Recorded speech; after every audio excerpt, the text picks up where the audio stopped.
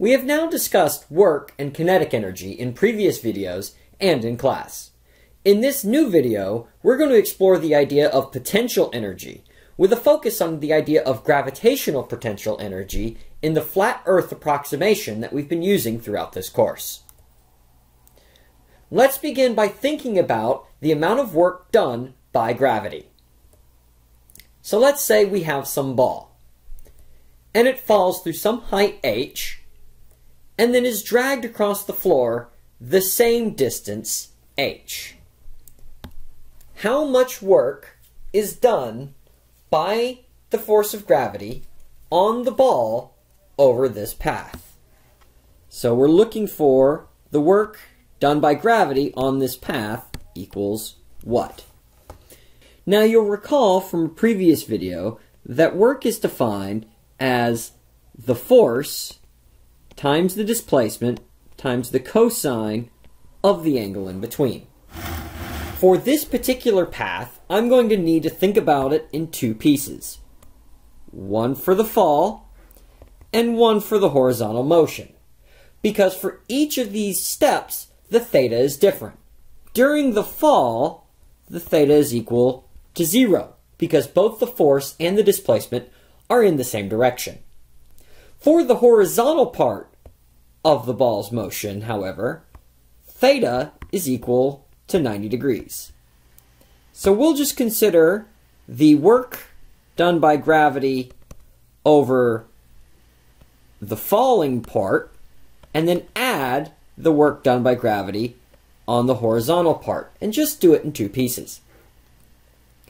For the work done by gravity during the fall, we have the force of gravity times the distance, which is just this quantity h, times cosine of the angle in between, which for this case is 0 degrees.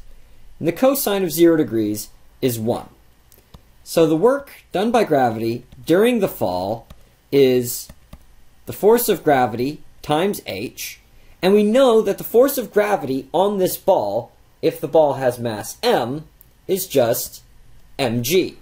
So we can just say that the work done by the force of gravity during the fall is mgh. Now, let's move on to the horizontal part. On the horizontal part, we have essentially the same thing.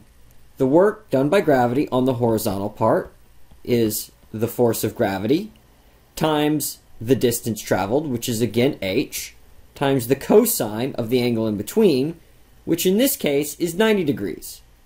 Now the cosine of 90 degrees is 0. So that makes the second calculation fairly straightforward. The work done by gravity on the horizontal part is 0 joules, which means that the total work done, which we calculate by adding the two together, is going to be just this work here. So the work done by gravity over this full path is just mgh. Now, let's consider moving the ball to the same final position from the same initial position via a different path. Instead of going straight down and straight over, let's move at a 45-degree angle directly from the initial position to the final position, like so.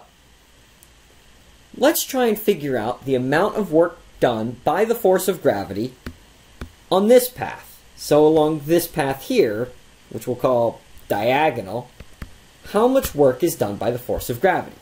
As before, we start from the definition of work, which is just the force times the distance times the cosine of the angle in between. The force is once again the force of gravity, so we can just write our force as the mass of the ball times g, where the mass of the ball is just m. Now we need to think a little bit more about the distance that the ball is traveling. This forms a right triangle of two legs h. So the distance traveled along this side is going to be equal to the square root of h squared plus h squared, or equivalently, h times the square root of 2. So that means that our distance that our ball is traveling is h times the square root of 2. Now we just have to address the cosine of the angle in between. And in this particular problem, the angle in between the force, which is down, and the path, which is on this angle, is 45 degrees. Now, the cosine of 45 degrees is 1 over the square root of 2. If you were to plug it into your calculator, you would see 0.707. And those two numbers are equivalent. Now let's put everything together. The work done by gravity along this diagonal path is the force mg, the distance h times the square root of 2, and the cosine of the angle in between, which is 1 over the square root of 2. We can see that the square root of 2 cancels out, and that the work done by gravity on this diagonal path is once again mgh. We get the exact same answer regardless of if the ball goes straight down and straight over, or if the ball follows a diagonal path.